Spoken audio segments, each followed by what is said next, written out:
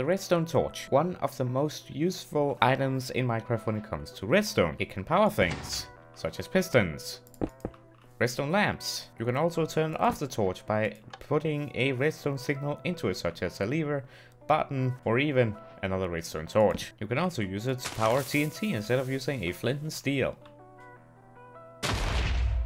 The redstone torch is used for many things, and without it, Minecraft would just not be the same because we would not be able to make the machines that we are making. So let's take some time to appreciate the redstone torch and its service.